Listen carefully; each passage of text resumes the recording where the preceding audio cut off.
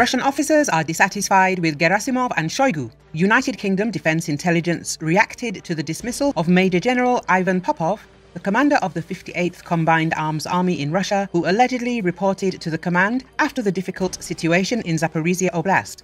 The intelligence noted that the Russian Federation had regularly dismissed commanders since the beginning of the invasion of Ukraine, but the situation with Popov drew attention because he was dismissed for raising concerns, not for allegedly poor military results. In a leaked video intended for his subordinates, Popov sharply criticized the leadership of the Ministry of Defense of the Russian Federation, saying that it is hitting us from the rear, viciously beheading the army at the most difficult and intense moment.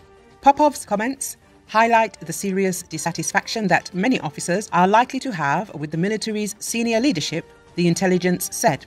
The intelligence adds that his complaints largely echo those made by Wagner Group owner Yevgeny Prigozhin prior to his June 2023 mutiny. Direct criticism from subordinates is likely to become an increasing problem for Defense Minister Sergei Shoigu and Chief of the General Staff General Gerasimov, the intelligence said.